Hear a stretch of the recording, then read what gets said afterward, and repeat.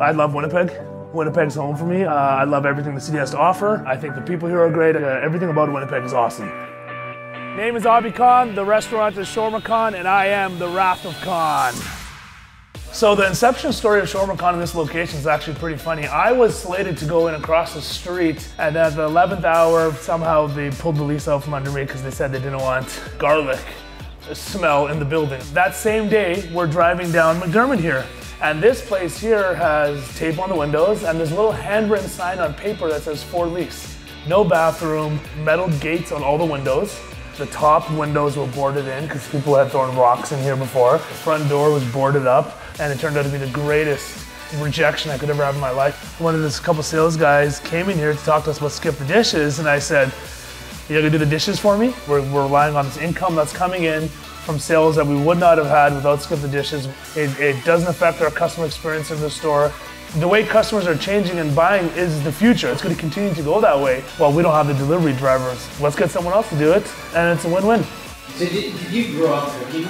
I hate cooking. That's why I opened a restaurant too. I don't want to cook. I don't like cooking. I can cook eggs, pasta, pizza for my kid, cereal.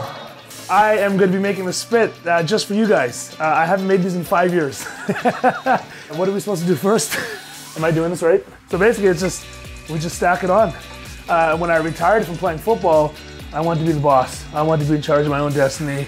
And I ultimately landed on Shawarma Khan because I figured that I saw there's a huge need for fresh food. So I played in the Grey Cup in 2012, end of November. Came back to Winnipeg. My son was born January 3rd, and then the restaurant opened 2.5 weeks after that. Do you see what he's actually doing? Every piece I put on, he's taking off and fixing. God, this is heavy. How do you do this every day? All right, spit is on. It's not bad. So even this morning, my kid goes, "Dad, why are you wearing the hat? You haven't worn the hat in a long time." And I go, "Well, kid, I'm doing a video for SkipTheDishes." He goes, "Can we order clay oven tonight?"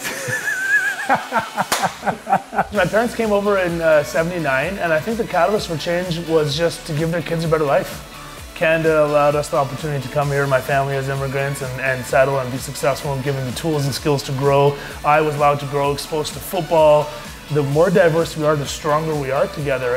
And Shawarma Khan's a little Middle East example of that, I guess, right? We have guys from Pakistan, India, Tunisia, we have Palestine. We have a couple refugees that are with us, and they're now head chefs at my restaurant.